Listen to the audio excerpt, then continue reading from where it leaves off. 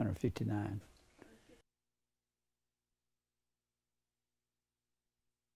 It's Wednesday night, and we're talking about something that is very controversial to people. We do not believe in water baptism. I've written two statements up on the board here, and then I wrote one over here because I'm going to address this and this. You cannot baptize yourself. A human being cannot baptize you. Baptize, I've said this so many times, I really want to get this over to you. Baptize comes from two words, baptizo and bapto. You will find this in your Strong's Concordance. Baptizo means to cover. And then it'll tell you see bapto, and it'll say to stain and to die. I'm wanting to show you why you cannot baptize yourself and a human being can't baptize you. Because baptize was originally an infinitive. Being an infinitive, that's called a verbal noun. Mr. Strong will say that in his encyclopedias. He'll tell you that. It's a verbal noun. I know that's an infinitive. It's a noun with verbal character behind it. What this means that you are standing here. You hear with ears to hear. Your ears are protruding out here. And you got ears to hear, the hearing ear and the seeing eye. The Lord has made them, both of them. And infinitive shows there's this fluid coming from an outer source, and it covers the person, and it stains him and dyes him with the blood of Christ. He's washed us from our sins and his own blood. The action comes from God, and the Holy Spirit does the baptizing on us. We hear the truth, and when we hear it, we come alive because the Holy Spirit does the baptizing. There's one Lord, one faith, one baptism. It is a Holy Spirit baptism. A blood baptism was the same thing. The Holy Spirit is truth, and thy word is truth. So a word baptism is the same thing as a truth baptism. It's the same thing as a Holy Spirit baptism. It's the same thing as a blood baptism. A blood baptism, by definition, according to the scholars, was a death. You can't put yourself to death and seek God, because there's none that seeketh after God. So you won't die if God leaves it up to you. It is not according to your will. It is not of him that willeth, nor of him that runneth, but that God shows mercy. So if you are baptized, it has to be by the Holy Spirit, not by you, not by some preacher. You have to be baptized, not by yourself, and not by a human being. You can't be, according to the Bible. And the one baptism is blood, it's Holy Spirit, it is truth, it's the Word of God. Now, I have another statement up here on the board. Let me show you something before I leave this subject. I'm not going to leave it because I'm going to hold on to it. Go back over here to Hebrews. Go to Hebrews. I meant to bring this out last week. I just didn't do it. I'm sorry. Now, Hebrews, the 9th chapter, the Bible says here, 9th chapter. All right. In chapter, wait, I'm in chapter 7. That won't work. Okay. In the 9th chapter, the Bible says, speaking of when Jesus took the cup and he said, this cup is the New Testament in my blood. Testament is the word diatheke. It means last will and testament.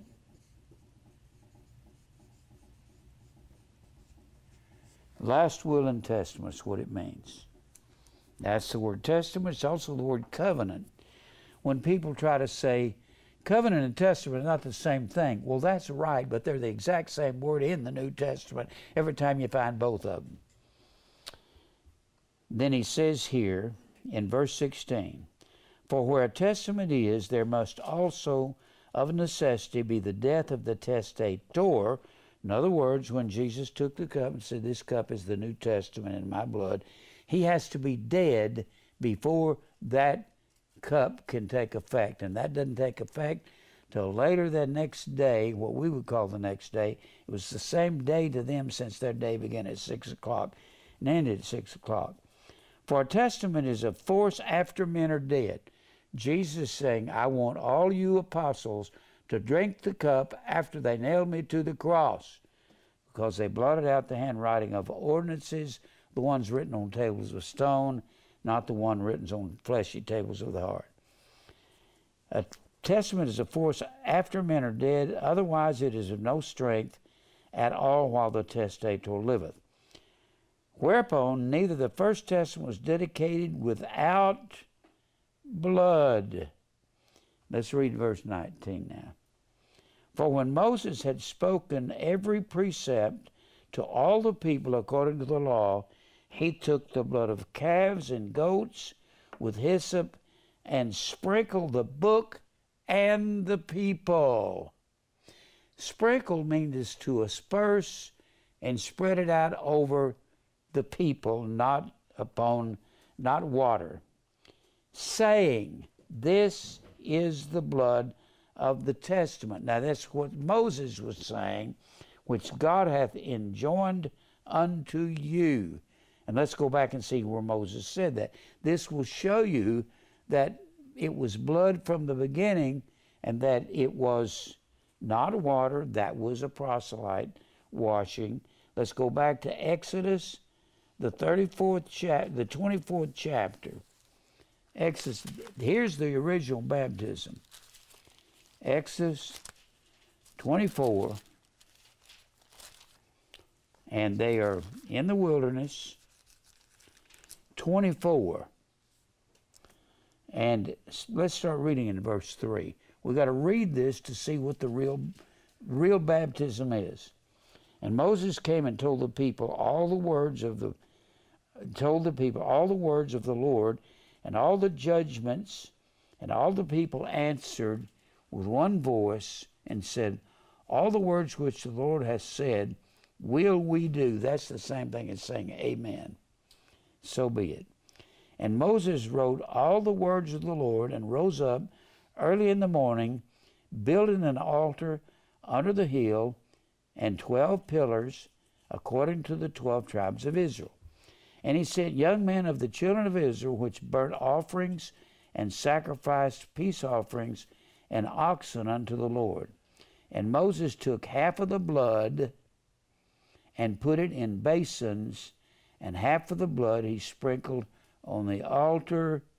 And he took the book of the covenant and read in the audience of the people, and they said, all that the Lord has said will we do, and be obedient. And Moses took the blood, here is true baptism, and sprinkled it on the people. That is a picture of Christ washing us from our sins in his own blood in that 7th chapter of Revelation. And said, behold, the blood of the covenant. That's exactly what he repeats over here. This is the blood of the testament in verse 20 of chapter 9 of Hebrews. Behold, the blood of the covenant which the Lord hath made with you concerning all these words. So let's read on down. Then went up Moses and Aaron and Nadab and Abihu, that's the 2 sons that God killed, offering strange fire, and 70 of the elders of Israel, and they saw the God of Israel, and there was under his feet, as it were, paved work of sapphire stone, and as it were the body of heaven in his cleanness. And upon the nobles of the children of Israel he laid not his hand. Also they saw God, and did eat and drink. And the Lord said unto Moses, Come up to me in the mount, and be there, and I will give thee tables of stone, and a law and commandments which I have written, and that thou mayest teach them. And those were kept inside the Ark of the Covenant, and the Ark of the Covenant was sprinkled with the blood on the Day of Atonement with the blood of a goat. Now, I want us to, there's something that has really bothered me this last week. I had on a t-shirt, and I had a portion of 2 Thessalonians 2:13. 2 Thessalonians 2:13 says, We are bound to give thanks always to God of you, brethren, beloved of the Lord, because God hath from the beginning chosen you to salvation, through sanctification of the Spirit and belief of the truth. Well, I was trying to shorten this so I could say what I wanted to say, and I put on the t-shirt, God hath from the beginning chosen you to salvation, 2 Thessalonians 2:13. And I walked out of a drugstore down here, and a lady said, I like your shirt. What really hit me, she thinks that I was saying, God has chosen you and me and everybody else unto salvation, except I didn't have through sanctification of the Spirit. I didn't have room enough for the guy that made the shirt to do that. And I got to thinking, she thinks that I had that on there because God's chosen everybody. He has not chosen everybody. He has only chosen a few. And I put up here the exact opposite of predestination. Predestination is the word prohorizo. Horizo, there is no H's in the Greek.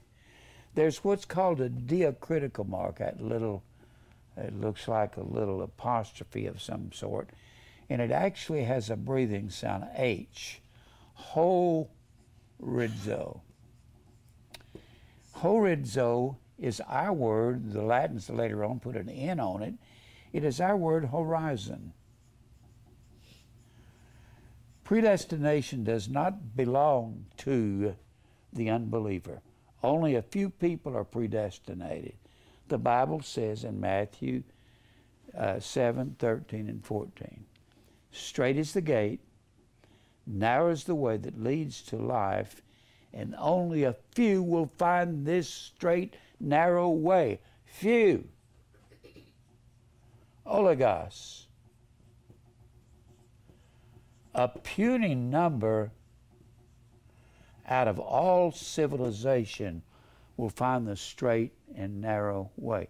You say, does that mean the Baptists and the Protestants here in America, probably very few of them believe in the straight gate? Straight is the word stenos. In the Greek, you have a noun,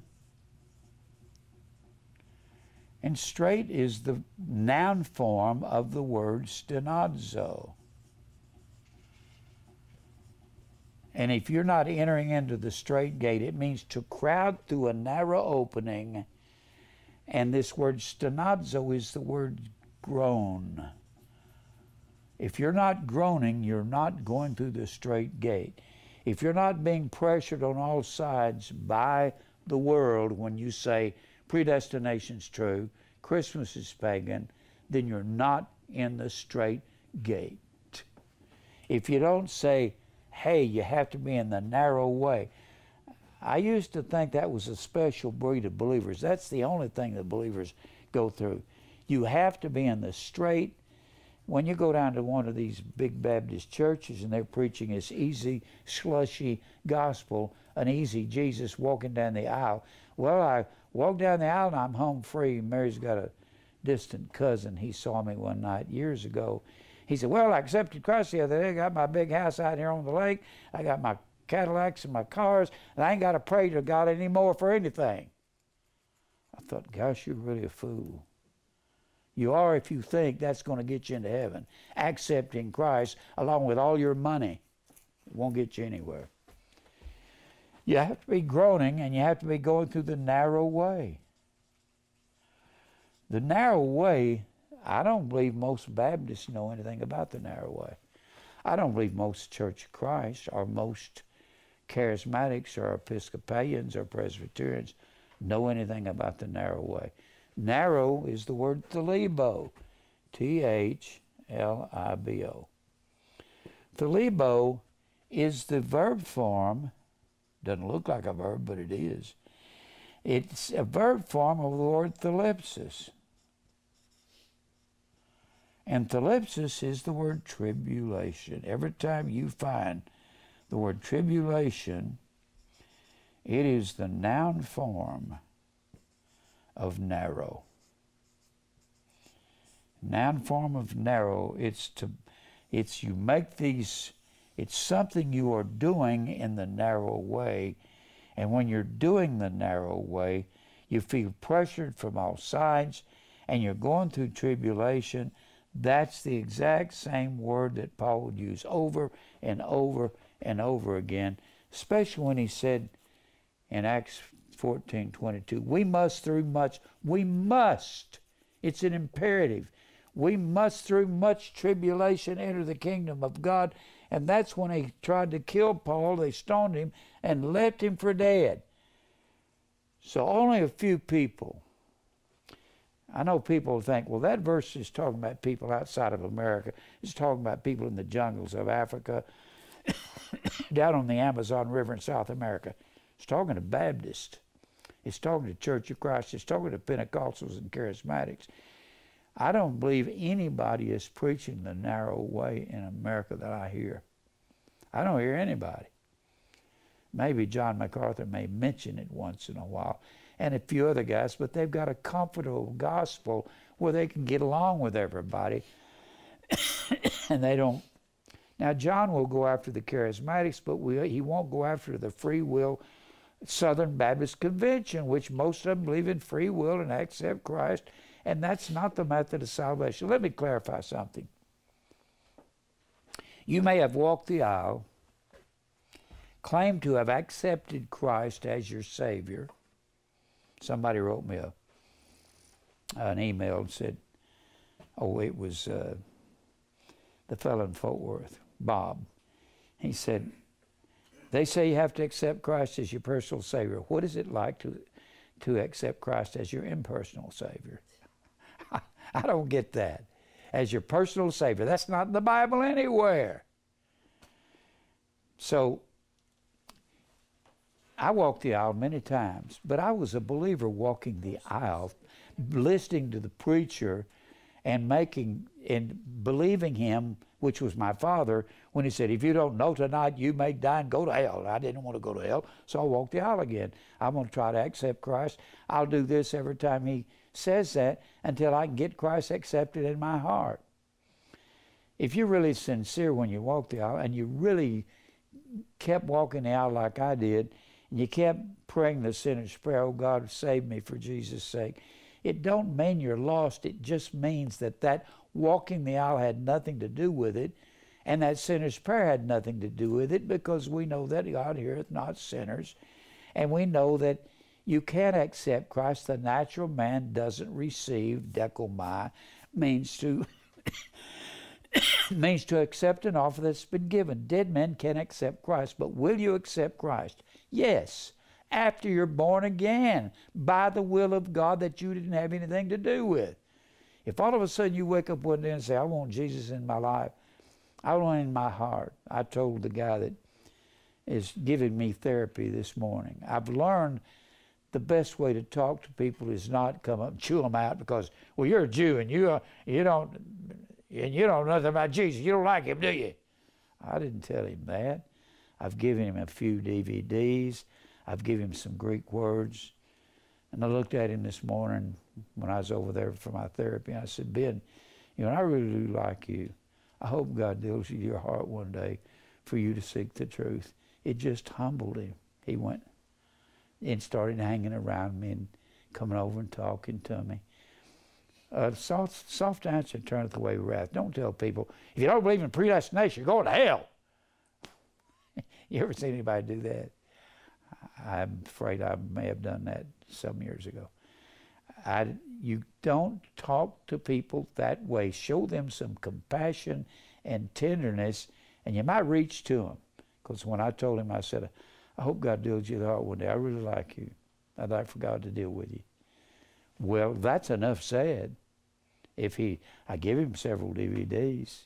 I said, watch one of my DVDs and see what I do.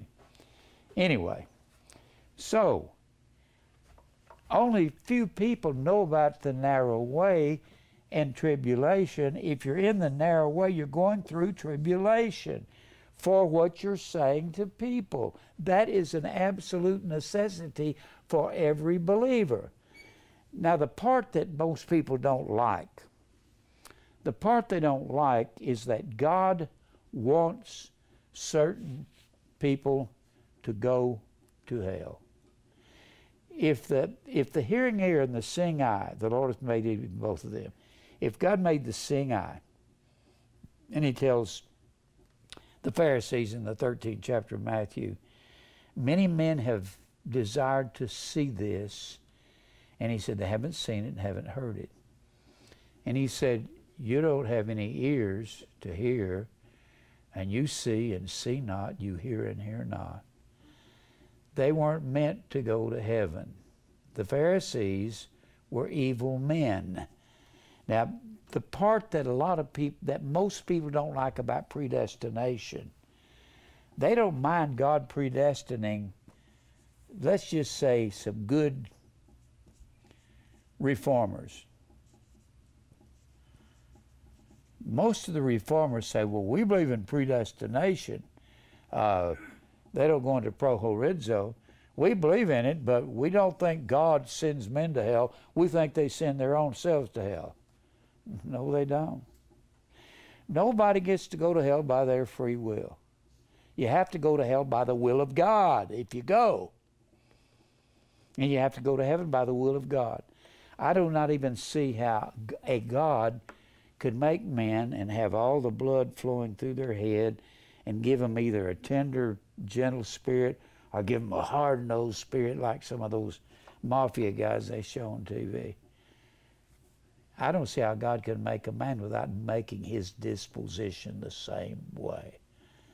Whatever your disposition is what you're disposed to be. If you're gentle, God put it there. If you're hard, God put that there. And he's made you that way. He's put you in some gang in New York. You're born into a mafia or mob family.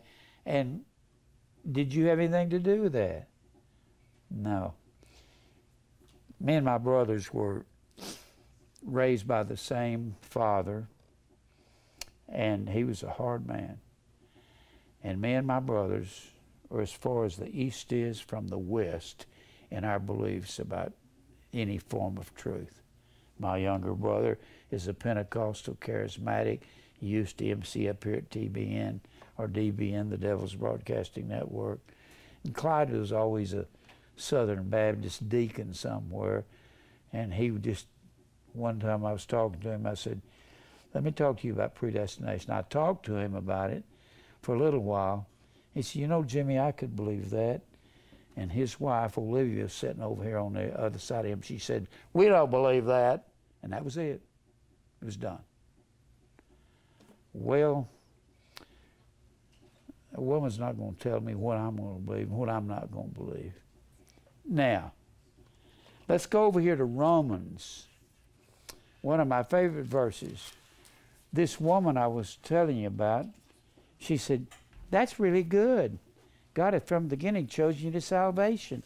That's really good. And I said, well, I got other things I teach that people don't like. She said, like what? I said, well, it was against the law to celebrate Christmas 300 years ago in America. Christmas is paganism. Christmas is Roman Catholicism. She said, I'm a Roman Catholic. I said, we'll take this DVD right here and watch it. I didn't blink an eye when she said, I'm a Roman Catholic. I just as soon tell a Roman Catholic the truth as a Baptist because they're so hard-headed, they're not going to listen to anything you're saying.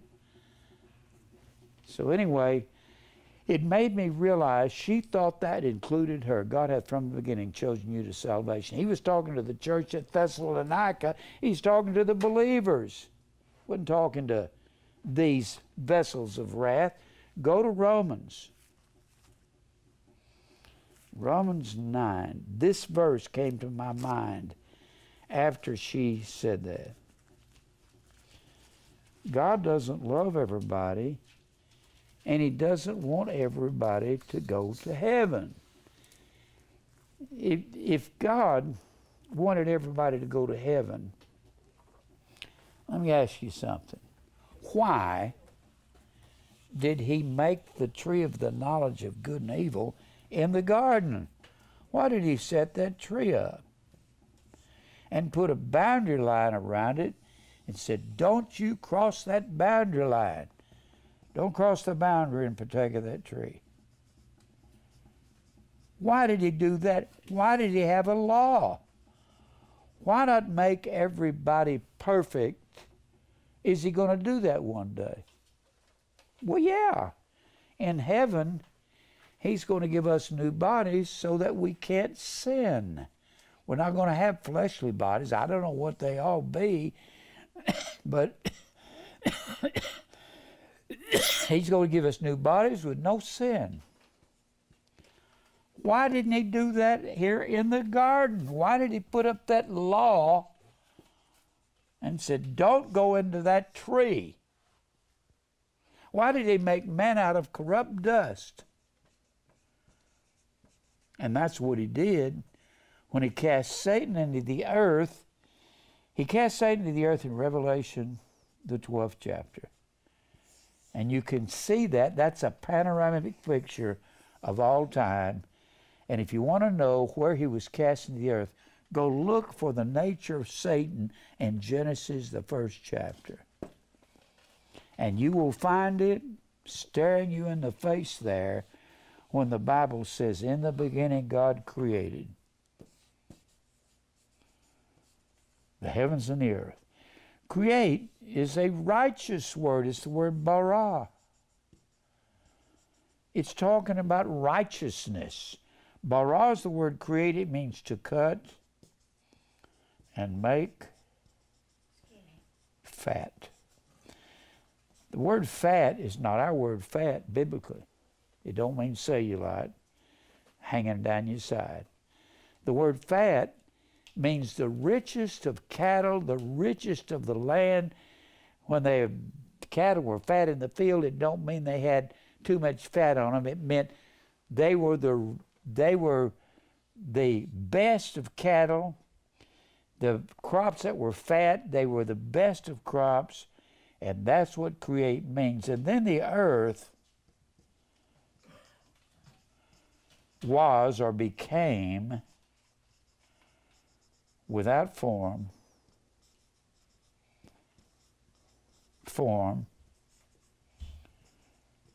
and void, and darkness was upon the surface of the deep, and the light couldn't come in.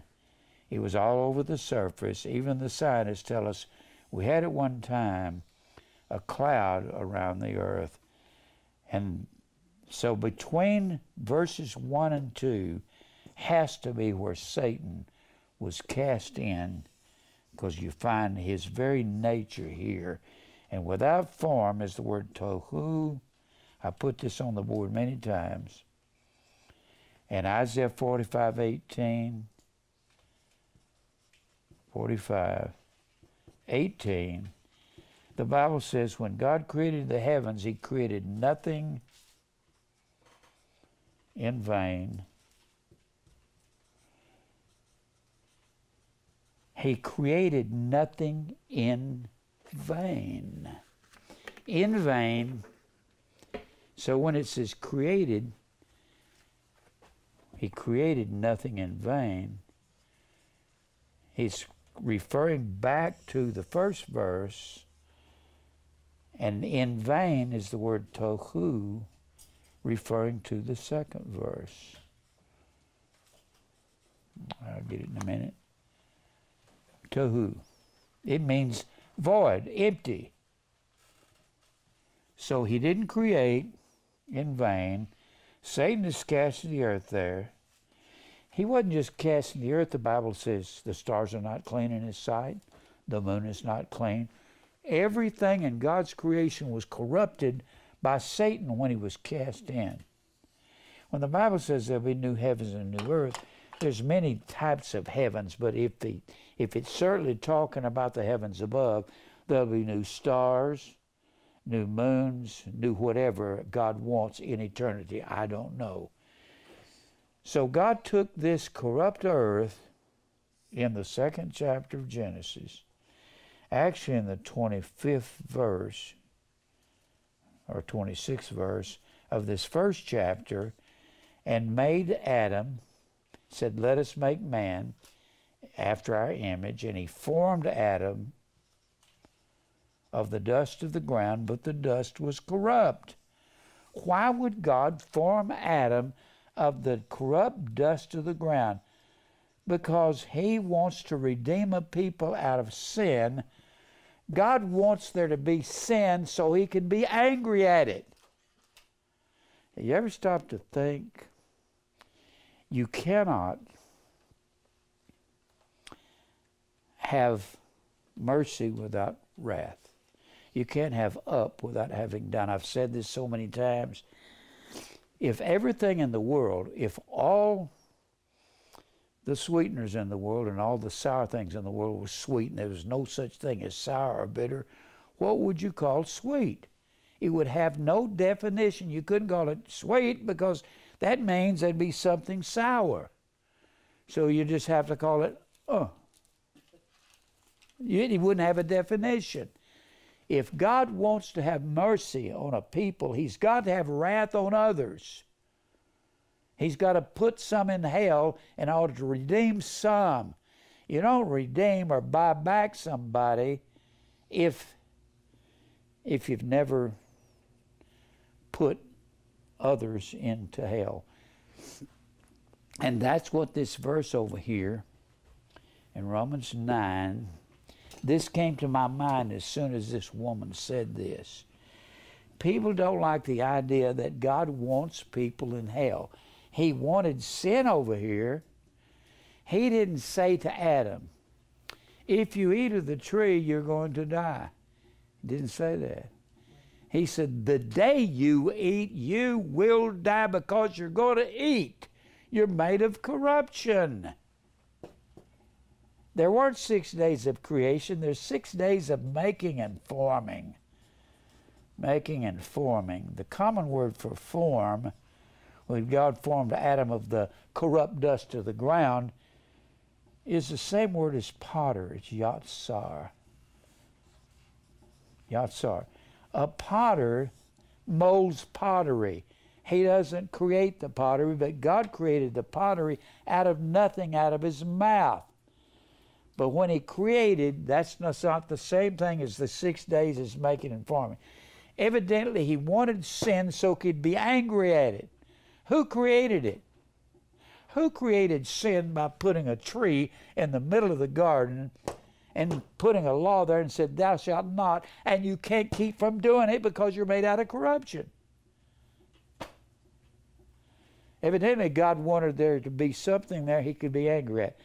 Stop and think. If he's God, if he's going to have anger, he's got to create it. He creates everything after the counsel of his own will. If he's God, and he is, and there's sin, he wanted the sin to be angry at it. He didn't want the sin. The only way it can glorify him is when he overthrows it. That's what this 9th chapter, verse 22 says in Romans. Let's kind of read down to it. All right, let's read here in verse 6 of chapter 9 of Romans. No, not verse 6, excuse me. When God says in this chapter, I loved Jacob and hated Esau before either one were born, before either one had done any good or evil. He didn't love Esau. He hated Esau. Well, let's read that. Verse 9, for this is the word of promise, at this time will I come, Sarah shall have a son. And not only this, but when Rebekah had conceived, even by our father Isaac, for the children being not yet born, neither having done any good or evil. Neither one of them, when they were in their mother's womb, had done any good or evil, that the purpose of God, prothesis, P-R-O-T-H-E-S-I-S. This is the word purpose. It's the word purpose nearly every time you find it. Prothesis, it means before titheme. Titheme means to lay out like a track, like a train on a track. God's got everything laid out, and everything has to run on that track. That the purpose of God, what verse am I in? 11. Oh, 11, okay. For the children being not yet born, neither having done any good, they did no good that could be measured against them or for them, or evil, while they were in their mother's womb, that the purpose of God, purpose, prothesis, before laid out his plan or program.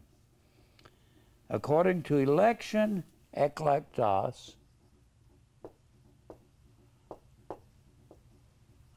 favor. Esau hadn't done any good or evil. He had done nothing wrong to be hated. But God can hate who he wants to hate. He can make evil the people he wants to make evil. But the thing is, you say, well then, if God makes us to do evil, he made us to be able to do evil, and we will do the evil. But what's he going to do if we do it, if we belong to him? Beat the living tar out of us. He's going to whip us with the scourge so that we can be partaker of his holiness. According to election might stand, not of works. Neither one of them could do anything. Not of works, but of God that calleth. It was said unto Rebekah, the elder, Esau, will serve the younger, Jacob. Jacob's name was changed to Israel. And Esau's descendants was Edom, just south of Israel, and they were always at war with each other. The elder shall serve the younger, as it is written, Jacob have I loved, but Esau have I hated. People say, God don't hate anybody. We hated Esau. Hated there in the Old Testament, it's written down in the Old Testament, S-A-N-E. That's the word hated in the Hebrew. He says that in Malachi, the 1st chapter. Have not I loved Jacob and hated Esau? It is pronounced Sanah, S-A-W-N-A-W. It looks like sane, but it's pronounced Sanah. He said, I hated Esau, disgust, repulsed with him before he's born. You say, well, that don't sound fair. Well, if you want fair, God will send us all to hell. This is exactly the opposite of mercy. We were all sinners. And God says, I'll have mercy on this one, this one, this one, this one, this one, this one, and it will be few. Now, the part that people don't like is God's hatred. Well, God don't hate. Are you kidding? The word love is agape in this. And this proves that God loved Jacob.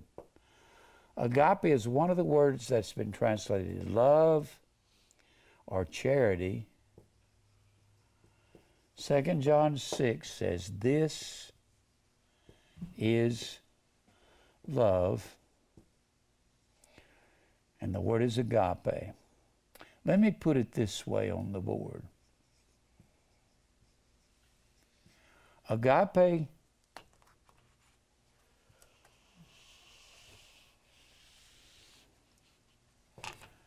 Agape equals. This is love, 2 John 6. This is love, that we walk after His commandments. Jacob's name was changed to Israel.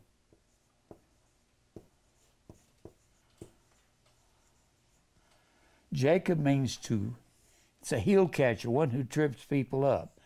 That was a good name for him. Israel means to prevail with God. Prevail with God. Not a little g, capital G. Prevail with God. And his name was changed to Israel in Genesis, the 32nd chapter. Did God give his commandments to Israel? Well, I guess he did. Over in the book of Exodus, he comes to the mountain in the 18th chapter. He goes up on the mountain in the 19th chapter, and he comes down with the commandments of God in the 20th chapter. That's Jacob, or Israel, that God loved and gave him his commandments on tables of stone that we read about earlier, tables of stone. And now he's written upon the hearts of the spiritual Jew. He's written upon fleshy tables of our hearts. And if you don't have his law written on your heart, you're going to hell one day if he's never written it on the fleshy tables of your heart. Now, let's go back to this chapter. What shall we say then? Is there unrighteousness with God? That just doesn't seem right, to hate one man. People say, God don't hate anybody. Well, let me check this out for you. All right, let's go over here in Psalms 139. Look at Psalms 139.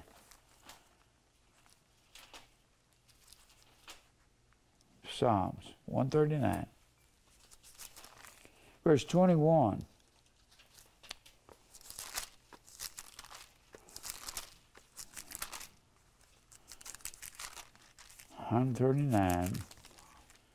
All right. This is David praises God for his all-seeing providence. He's providing everything. Verse 21. This is David speaking.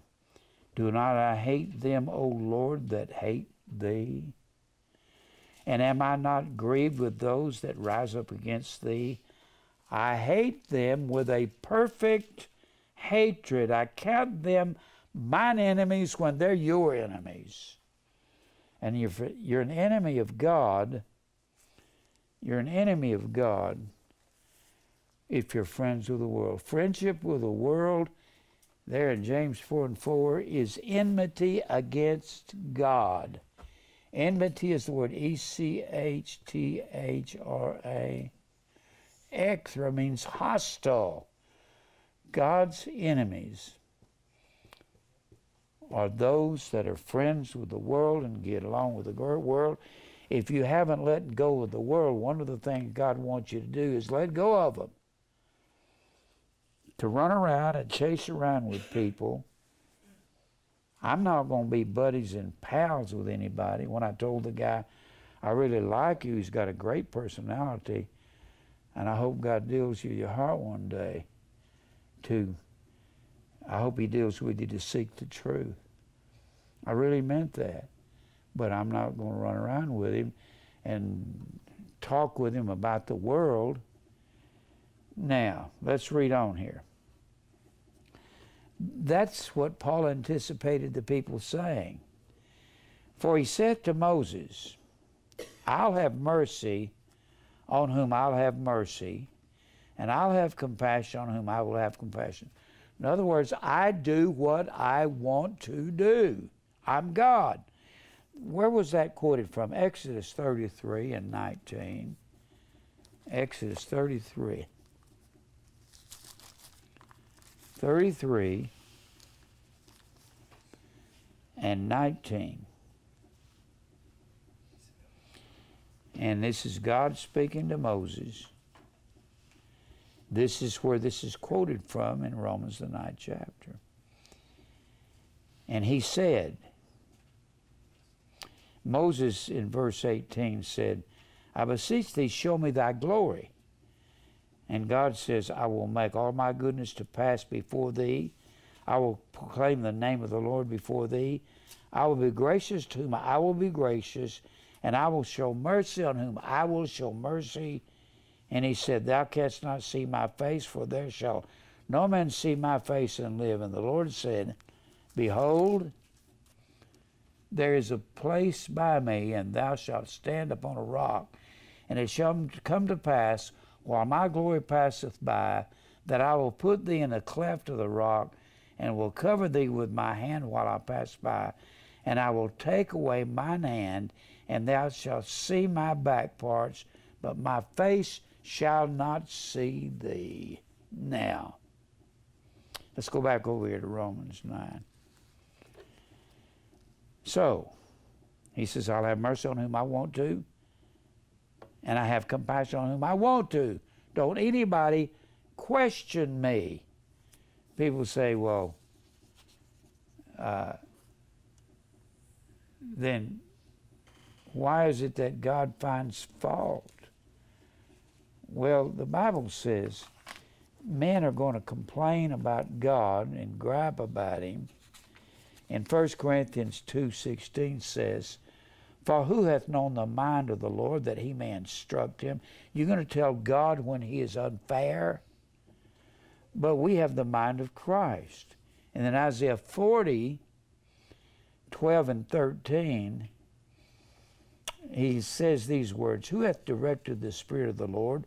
Or being God's counsel hath taught him? You're going to tell God what he needs to do?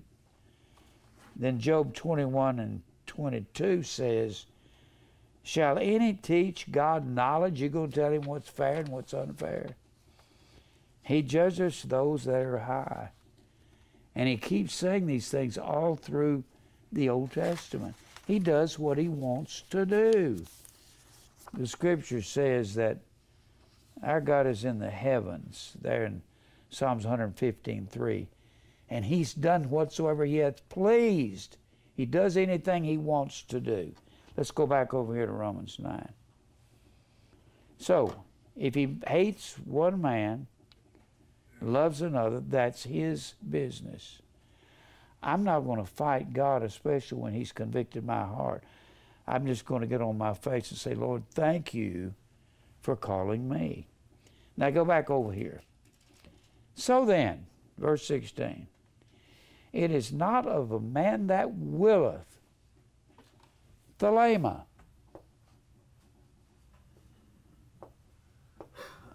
Thelema means to determine. Man cannot determine his ways. The Bible says there in that 16th chapter of Proverbs that man designs his own way, but it's the Lord that directs his steps.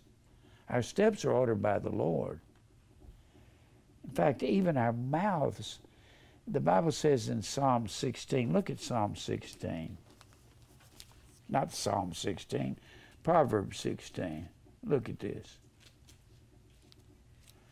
If a man says evil things, I'll tell you, well, this makes me scared to stop and think of this. Look at Psalm 16:1. The preparations of the heart in man, if it's a good heart or a bad heart. Paul said, the Psalm says in Proverbs, my heart is fixed. Fixed. K-U-W-N. My heart is upright. It's been fixed by God. The preparations of the heart in man, and the answer of the tongue is from the Lord. When a man answers anything, do you realize how sovereign God is? He makes your mind think the things he's thinking, and it comes out of your mouth because God has arranged it. All the ways of man are clean in his own eyes, but the Lord weigheth the spirits. A man thinks, I'm okay. Commit thy works unto the Lord, and thy thoughts shall be established. The Lord hath made all things for himself, yea, even the wicked for the day of evil. God has made the wicked because he wants to be glorified in their destruction. I can't figure that out. If I've said this so many times, if that door over there would open up and the hell was right through there, that door, and it says up there above the door, hell, enter. And you could open that door and you could see men screaming and yelling and in pain like you couldn't believe. Would you pull them out if you could? No. I would. I couldn't stand to see that kind of pain. God will not. I would do a lot of things that God wouldn't do because I can't think like he thinks. He says, your thoughts aren't my thoughts. You wouldn't send somebody to hell forever. I'd just let it burn up. He said, I'll put them in there for eternity. You think, but that's a grandmother. She's not evil. Where do you come up with that? I've said this before. If there's not a just man upon the earth that doeth good and sinneth not, there's none good, and every man at his best state is altogether vanity, worthless. That includes grandmothers, little sweet people. And if they are vessels of wrath, fitted for destruction, I guess one of the most evil creatures I ever saw in a movie was that alien in Alien that Sigourney Weaver was fighting. They got these long jaws and saliva's dropping down, and she goes boom with a space gun, and everybody goes, yay! Yay, she killed the bad evil monster. That little grandmother is more evil than that monster in the alien. There's nothing righteous in her. And anything that God wants to give her, unless he births somebody and puts righteousness in them, they deserve everything. And so did you. Such were some of you. So did we.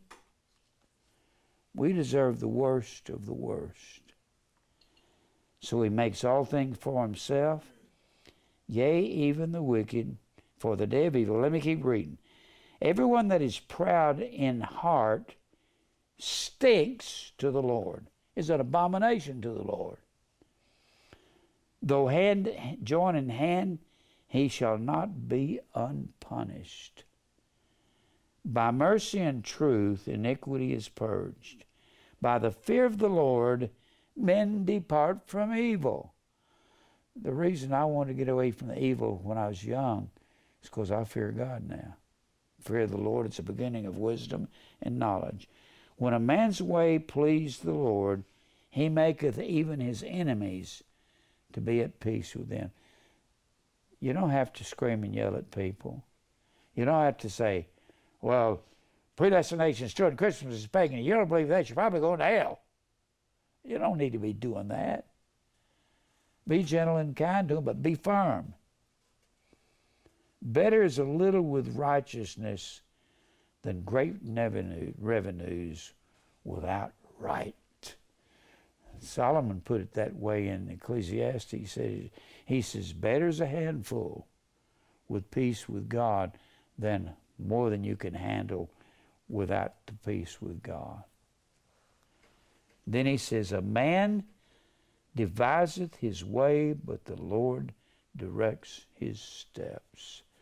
You may be saying, Lord, I'm going this way. And he says, no, you're not. You're going this way. And he'll manipulate your life, things in your life, to make you go the direction that you didn't intend to go. He made you do that. He made you listen to the TV one night, and you ended up here working for the ministry. Yeah. You didn't plan that, did you? No, it's a miraculous thing. It's a miraculous thing to be in heavy metal music and a DJ and interviewing David Lee Roth. What a fool. and you end up here. It doesn't make any sense. It's crazy. It really is. But you can plan your life and God directs your steps. Back over here to Romans 9. So then, it is not of him that willeth, nor of him that runs the race in life, but of God that shows mercy upon Jacob and not on Esau. For the Scripture saith unto Pharaoh, even for this same purpose that I raised thee up, that I might show my power in thee. He says that over in Exodus, the 9th chapter. He said, I've hardened your heart so I can show my power in you.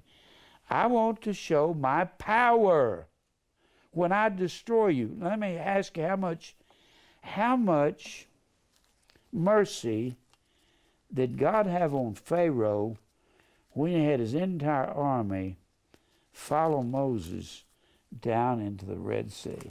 How much mercy did he have? Did he love Pharaoh?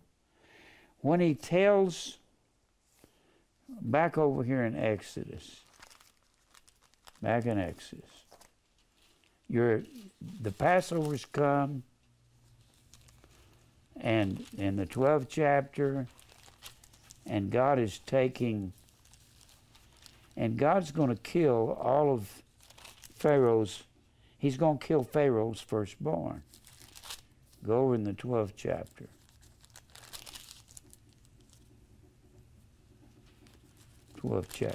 Or actually, the 12th chapter. Look at verse 29. God says, whoever doesn't have the blood on the doorposts of their house is going to die. The blood of a lamb, this is a Passover night. When I see the blood, I'll pass over that house. If that house doesn't have the blood around the lintels of the house of a lamb without blemish, which is a picture of Christ, all the firstborn in that house will die. And in verse 29, it came to pass, at midnight the Lord smote all the firstborn in the land of Egypt. A lot of them were just innocent children. If they hadn't come to an accountable age, they'd go be with the Lord. That's a good way to get pagans to go be with God, kill their children before that accountable age. From the firstborn of Pharaoh that sat on his throne, unto the firstborn of the captive that was in the dungeon, and all the firstborn of cattle. What have those cattle done? And he said, I'm going to kill if you don't have this blood on the doorpost, then they're going to die. And Pharaoh rose up the night, and he and his servants, and all the Egyptians, and there was a great cry of Egypt, but there was not a house where there was not one dead. What have they done? Did God love them? No. Not if they were an accountable age and they never repented, he didn't love them. And he called for Moses and Aaron by night and said, rise up and get you forth from among thy people, both ye and the children of Israel, and go serve the Lord as you have said. And he let them go, and then he changed his mind. And then he changed his mind, and he chases them to the Red Sea. Now, I'm quite sure the Red Sea wasn't two big walls of water, and Pharaoh said, let's go down between those walls of water. The Red Sea was a long sea. It was here's the Red Sea right there. Part of it goes on up here, but it could have been miles wide, and there could have been a movement of the waters by a great wind, the Bible says. Could have moved it back 2 miles on each side. And then they had like 2 to 2.5 million of the children of Israel. If they marched them through in ranks of 2 or 3, it would take them 2 or 3 days to march through there. They were probably marching through, since it was such a wide expanse there, they're marching maybe a mile wide of people marching through. Pharaoh's not going to come up there and say, well, their God has put these 2 walls of water and let's ride down through there and see if we can catch them. And it may have been several miles to the other side. He wasn't a fool. It's just that when he got down there, they heard this rumbling and they see these waters coming from a distance. And then, did God love Pharaoh? He said, I wanted to show my power. That's why I put him down in the bottom of the Red Sea and drowned him and then put him in hell. I'm glad I wasn't Pharaoh. I'm so thankful he put me in the 20th and 21st century. I raised thee up to make my power known. That's what he said. And look here in the 14th chapter. They're at the Red Sea. At the Red Sea, and let's read down to this. And he says in verse 17, what he tells Moses in 16th verse, is chapter 14, lift up thy rod and stretch out thine hand over the sea and divide it. And the children of Israel shall go on dry ground through the midst of the sea. And I beheld, and I will harden the hearts of the Egyptians, and they shall follow them. And I will get me honor upon Pharaoh, and upon all his host, upon his chariots, and upon his horsemen. And the Egyptians shall know that I am the Lord, when I have gotten me honor upon Pharaoh, upon his chariots, and upon his horsemen. And the angel of the Lord went before the camp of Israel, and moved and went behind them. And the pillar of the cloud that went from before their face stood behind them. And it came between the camp of the Egyptians and the camp of Israel. And it was a cloud and darkness to them, but it gave light by night to these, the Israel, so that the one came not near the other all the night. And Moses stretched out, verse 21, Moses stretched out his hand over the sea, and the Lord caused the sea to go back by a strong east wind. And all that night, and made the sea dry land, and the waters were divided. And the children of Israel went into the midst of the sea upon dry ground. And the waters were a wall unto them on the right hand and on the left. And the Egyptians pursued and went in after them into the middle of the sea, even all Pharaoh's horses, his chariots, his horsemen. And it came to pass that in the morning watch the Lord looked unto the host of the Egyptians through the pillar of fire and of the cloud, and troubled the host of the Egyptians. And God took off the chariot wheels that drave them heavily. So that the Egyptians said, let us flee from the face of Israel. Notice what they said, for the Lord fighteth for them against the Egyptians. They recognized God was fighting the battle. And the Lord said unto Moses, stretch out thine hand over the sea, that the waters may come again upon the Egyptians, upon their chariots, and upon their horsemen.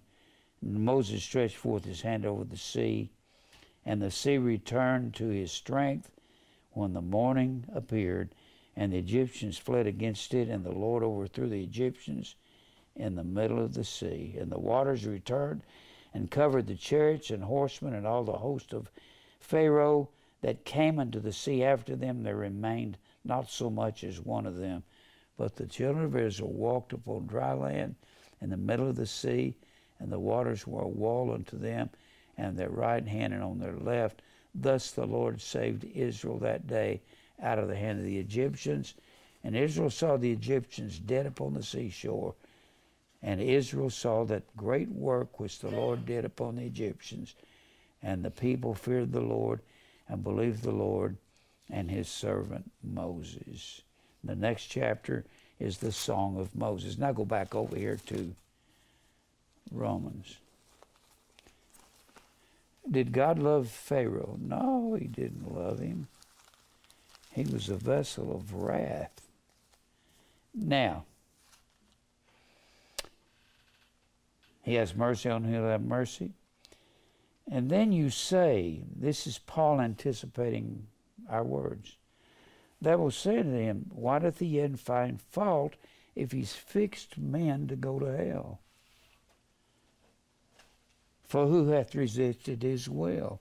Even his evil will. Who can resist the will of God? Nay, but, O man, who art thou that repliest against God? Shall the thing formed say to him that formed it, why have you made me this way?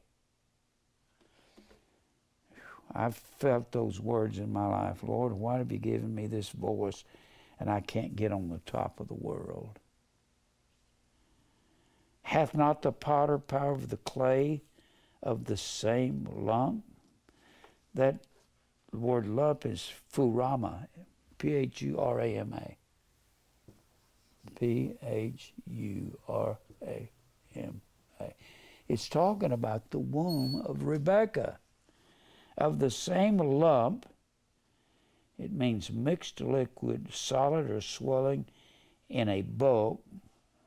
It means the bulk of the pregnancy inside of her. Hath not the power of the clay of the same lump?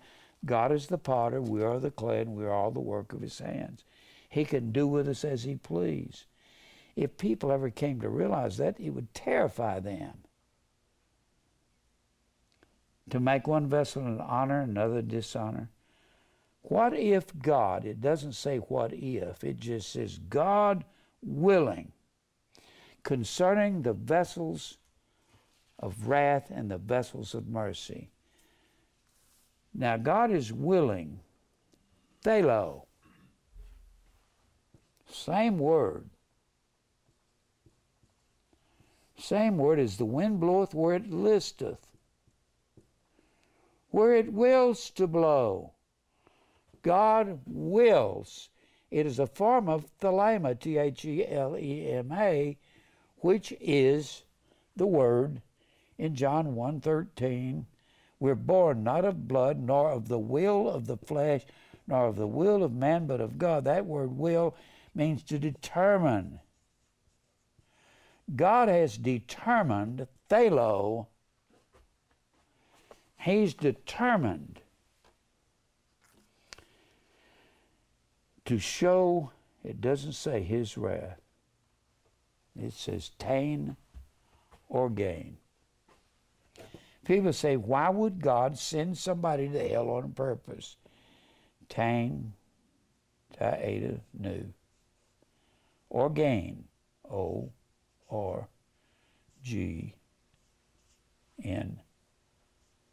Ada-N. This is feminine gender. Feminine because the orge is the wrath of covetousness. And that all started at Babel. Babel was the mother of all harlots. Mother is feminine gender, and Babylon was founded on self, or let us make us a name. You've got two mountains in the scripture. You got Zion, and you got Babylon. Babylon is a she. She brought about the orge. So God says, I am willing. It is my will to show the wrath, this orge of man. I want him to exhibit his orge so I can make my power known. You don't have to understand that, you just believe it. Power is the word dunamis. God says, I want to show who I am by destroying wicked people. And that's the truth. People don't get this. It's the exact opposite of the next verse. I want to show my power. I endured with much long suffering the vessels of wrath fitted to destruction. I want to show who I am. God can't show as much who he is. He can show his mercy to us. He can't show his power on us. He wants people to see his power by destroying men in hell. He'll be just as glorified sending evil people to hell as he will by showing us his mercy. And that's just all his arbitrary choice. It's what he wants to do. And he says, with much long suffering to the vessels of wrath fitted, to vessels of orge that are fitted. Katortidzo.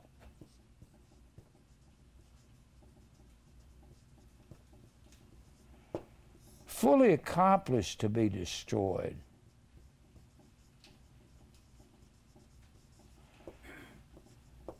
They're fully accomplished because God has turned them over to their own desires, and he's not going to redeem them or save them. That's the majority of the world. That's the part that most people don't like. Even a lot of the so-called predestinationist preachers will say, most of the reformers will say, well, he predestined us to conform to his likeness, but he left the rest to himself. He did not. They were born to be destroyed. They had no other purpose in life. I don't believe Bill Gates has any other purpose in history than to make money, and that was it. Do I believe he's going to heaven? No, sirree. People say, oh, you're judging. That's right. I'm judging by his fruit, which he doesn't have any. He doesn't have any love, joy, peace, long suffering, gentleness, meekness, goodness, faith. He doesn't have that. He's a typical rich man. Woe to you that are rich, you've got your consolation. He knows, I wouldn't trade what I know about the Bible for all of his money. I wouldn't trade what I know about baptism for all of his money. He gets to keep that money for about 20 more years. That's about it. It's not his anymore. He's going to die and leave it to his family so they can fight over it. Maybe 25. I don't know. Read verse 22 the way it's supposed to be. Okay. God willing to show the orge of mankind and to make his dunamis, his power known, he endured with much long suffering. That word macrothumia, that's long suffering. He endured much long suffering. The vessels of orge, katortidzo, fitted to destruction. He's fitted them up to be destroyed. And then he puts the opposite of that in the next verse. And that he might make known the riches of his glory on the vessels of mercy, talking about Jacob. This is talking about Esau and Jacob before they were born, before they had done any good or evil, that he might make known the riches of his glory on the vessels of mercy which he hath afore prepared.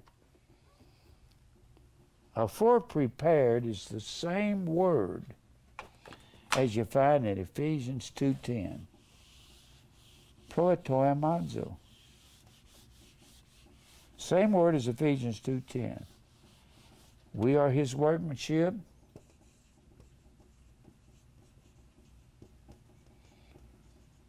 created in Christ Jesus unto good works, which God hath before ordained. Same word,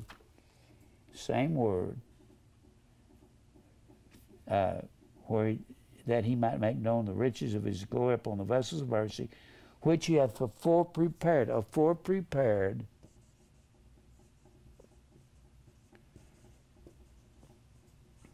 Same word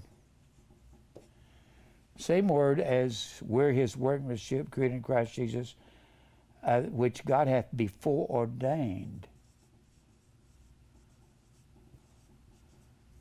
These are the same exact words. Why they translate them this way, I don't know. They're the same word, pro, meaning before, hetoimas,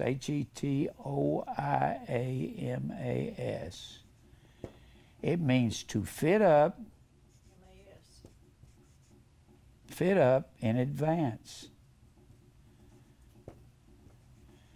God has fitted us up in advance, and he's done the same thing to the vessels of wrath that are fitted to destruction. They don't have a chance of going to heaven. And guess what? They're not going to want to. Just like I told the guy this morning. I hope, this is my desire, I hope God deals you one day to cause you to seek the truth.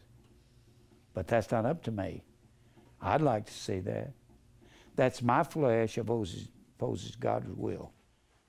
Now, we got to go over here to 2 Peter.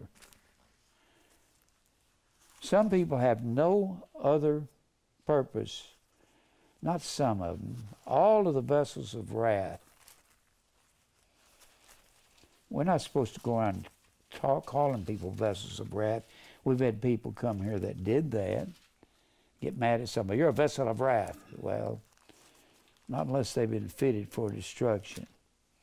Now, this has some of the characters of these people in 2 Peter. All right. In the 2nd chapter, well, my Bible's coming apart. All right. 2nd chapter.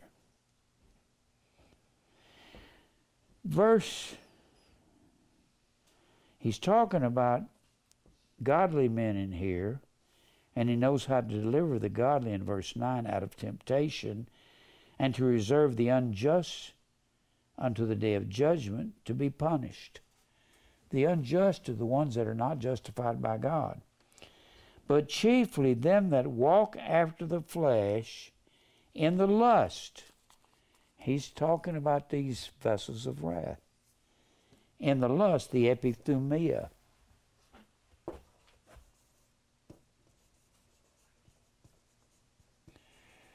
To breathe hard after. Epi means upon. Thumos means to breathe hard. To superimpose breathing hard. I've got to have that, and I've got to have her, and I've got to have him, and I've just got to have what I want. So they are lusting in uncleanness. They despise anyone telling them what to do. The word government is the word kuriotes. K-U-R-I-O-T-E-S.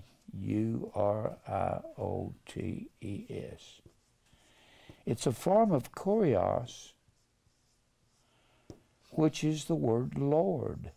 They don't want anyone telling them what to do, especially God, or some preacher preaching at them. They don't want that. They despise being governed. Presumptuous are they. They presume to have everything together. Self-willed. They're not free-willed. They are self-willed. They are just out to fulfill their own desires. Self-willed. They're not afraid to speak evil of dignities, which would be people that are in charge, the preacher particularly. Whereas angels which are greater in power and might bring not railing accusations against them before the Lord. But these people who are presumptuous, they're unclean, they despise being governed. There are people that have come into the church like that. But these as natural brute beasts, brute, alogos,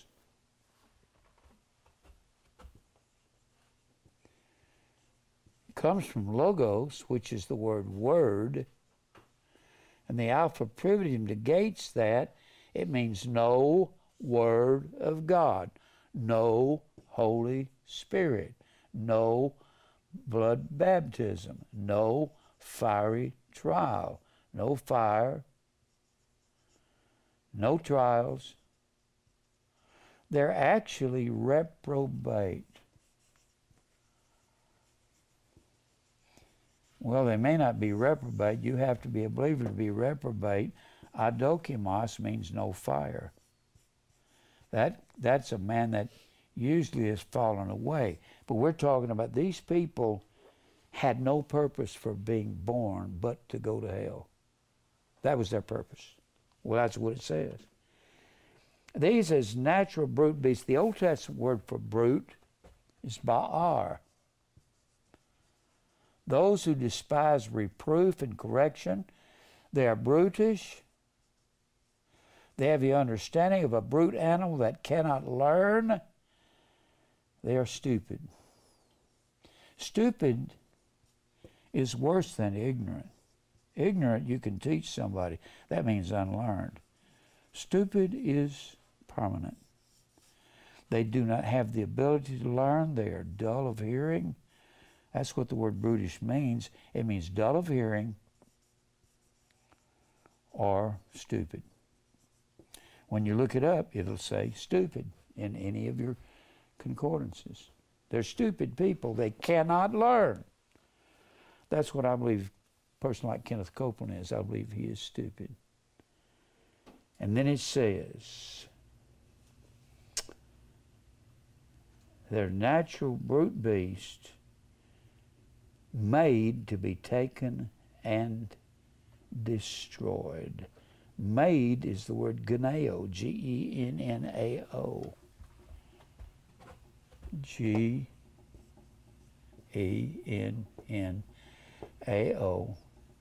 It means born. They were born to go to hell. You can't convince anybody. This is the majority of the world. This is the many. The many. We get the word G-E-N-N-E-S-I-S, which is the word nativity from geneo. It means birthed, and it comes from our word gene. That's your genes. These people who are presumptuous, they were born. The only purpose of them being born was to go to hell. Reminded me of that song that came on the radio today, that Bohemian Rhapsody. And he says in the middle of it, I wish I'd never been born. He probably went to hell when he died of AIDS. Yeah. He says, wish I'd never been born. They were born to be taken and destroyed. They speak evil of things that they understand not. When they put me down for, somebody told Tim, a guy who went for us, said, Jim Brown's still a legalist.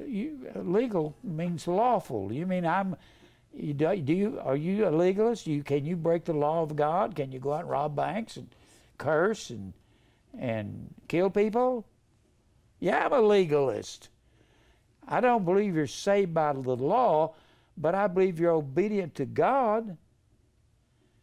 And He'll beat you with an inch of your life if you're not obedient. You can't go out and steal cars and rob banks, can you? And curse, and tell dirty jokes. You can't do that. You got to get over that. And they speak evil of things they understand not, and shall utterly perish in their own corruption.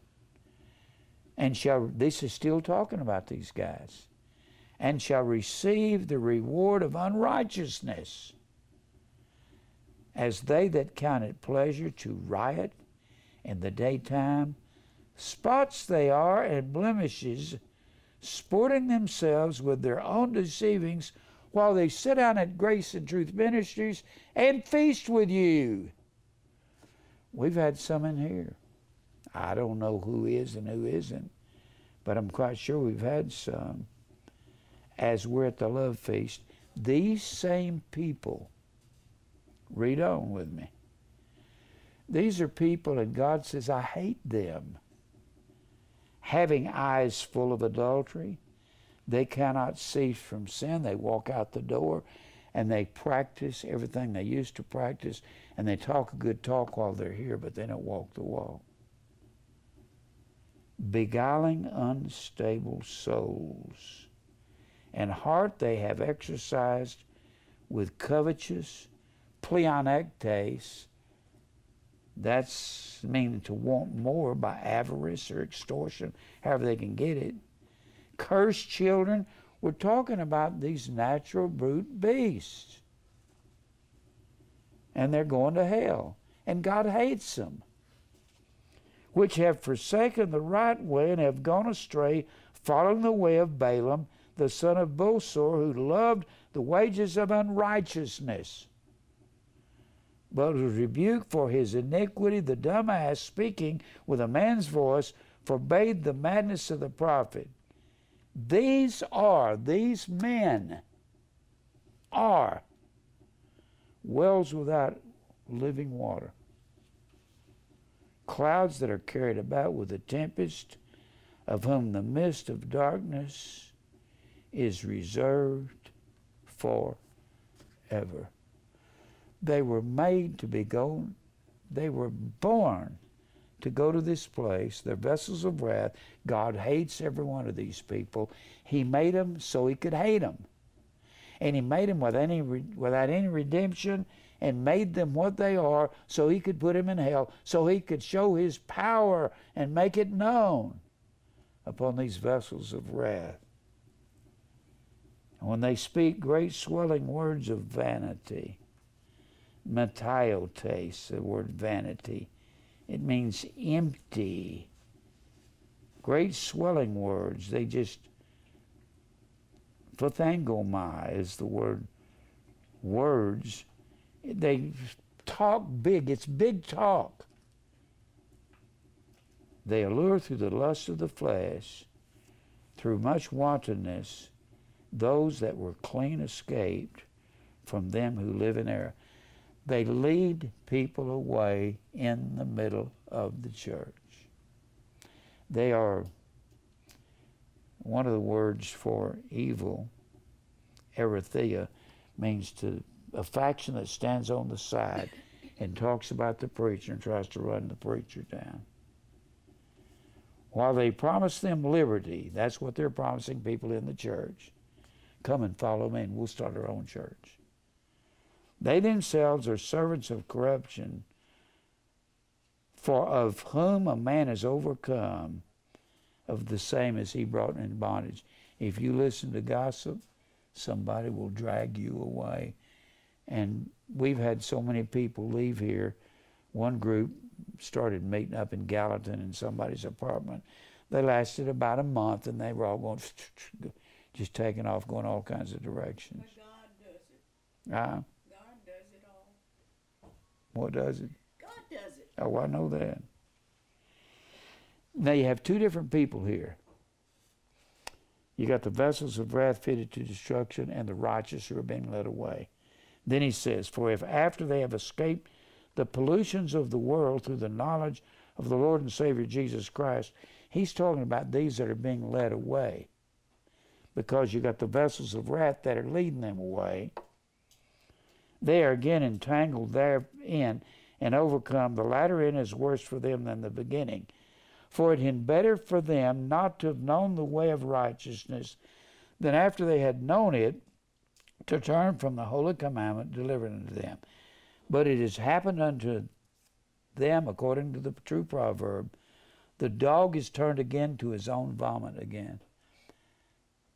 Believers are never called dogs. The dogs were the Gentiles, the unbelievers. This is talking about these vessels of wrath, turn people away, and then they go back to their own vomit, and they've partaken of the truth. And the sow, believers are never called pigs. We were lambs. Lambs gone astray. And the sow was washed to her wallowing in the mire. So that's talking about the dogs and the sows are unbelievers. They're vessels of wrath that lead people away into error. Do I have any time, Mike? 3 minutes. I've got so many things on this. I wanted to help everybody to see that God creates evil for evil's sake. He wants the evil to happen so that people could understand his power. You can't see the power of God. That's just like in John 10. In John 10, they said, How long wilt thou make us to doubt? If thou be the Christ, tell us plainly. The Pharisee said to Jesus, he said, you will not believe. You're not of my sheep. You're goats. Get away from me. I hate you. That's what he was saying in essence. Anybody else who wanted to know the truth that was approaching him in a gentle, quiet, humble manner, he would meet their need. But these guys were hypocrites. He said, you will not believe. You're not of my sheep. I hate you. Get away from me. One of my favorite verses about why people can't believe, God fixes their minds so they can't believe, is over there in John 8 when he says, tells them why they can't believe. In John 8 he says, verse 47, he that is of God heareth God's words. Ye therefore hear them not, because you are not of God. That's why you can't hear. John says something similar to that in 3 John.